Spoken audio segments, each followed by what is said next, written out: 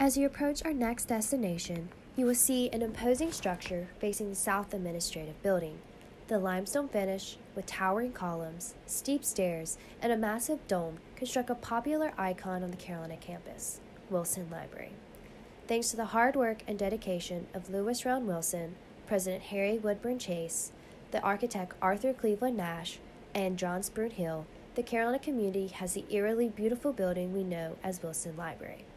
If one were to walk on campus today, almost every student would know Wilson Library and may even mention its resemblance to Hogwarts.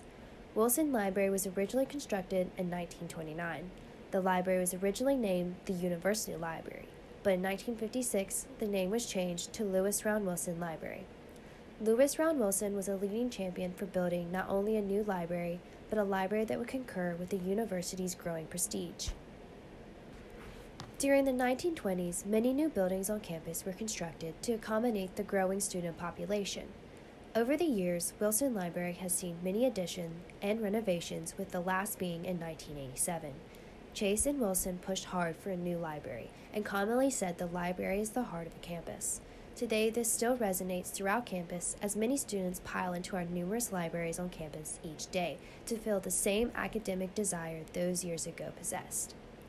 Wilson Library holds our special collections, including the Southern Historical Collection, Southern Folklife Collection, Rare Book Literary and Historical Papers, University Archives, and the North Carolina Collection Photographic Archives.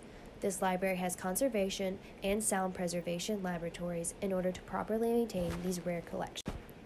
The library also houses the offices of the Triangle Research Network, the Carolina Digital Library, and the Documenting the American South Project.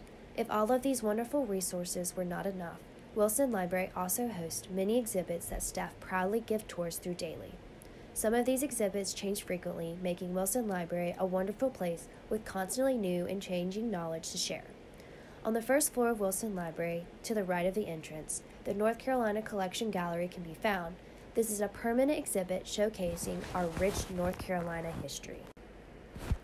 I'm sure many of you are unaware of the relationship between Wilson Library and the Moorhead-Patterson Bell Tower, two iconic locations on campus.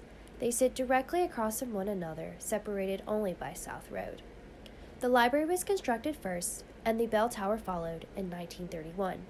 John Moorhead had been wanting to help fund a library for the campus for years, and asked Wilson if he could build a bell tower upon the new library. After being denied this opportunity, Moorhead decided to construct a separate entity altogether, the iconic bell tower on campus.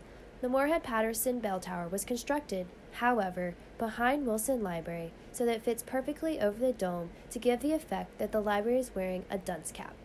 If you find yourself in the basement of Wilson in the music library, you will find a cozy nook in the middle. Here you can ironically enjoy a beautiful view of the bell tower. When planning a trip to Wilson Library, there are a few important aspects you should know. Wilson Library is found on the heart of campus in Polk Place. It sits directly across from the South Building and beside the undergraduate library, your next stop. It is currently open to the public Monday through Friday, 9 a.m. to 1 p.m., Saturday, 9 a.m. to 1 p.m., and Sunday, 1 p.m. to 5 p.m. Parking around the library directly is scarce. A few spots are available behind the library off South Road. There is Ram's Hand parking deck at 33 Ridge Road, and metered parking is available all along South Road and Country Club Road.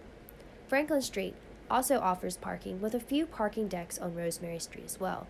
These options are further from the library, but they do offer a scenic route through the UNC campus. Entrance into Wilson Library includes the front stairs facing Polk Place, the back entrance facing South Road, a ramp on the east side facing the undergraduate library, and a side door on the west side of the library. The ramp is near the entrance to the music library, which can be found in the basement of Wilson Library. Once inside, stairs and elevators can be found for easy access to reach the many beautiful rooms. If your visit includes research, the library's website offers a catalog for your convenience. For those who wish to find a place to study, the Fearington Reading Room on the third floor is a wonderful place to go. Wilson Library is known on campus for its exceptionally quiet atmosphere, so be prepared to only do individual work here. CCI printing can be found in the music library, found in the basement.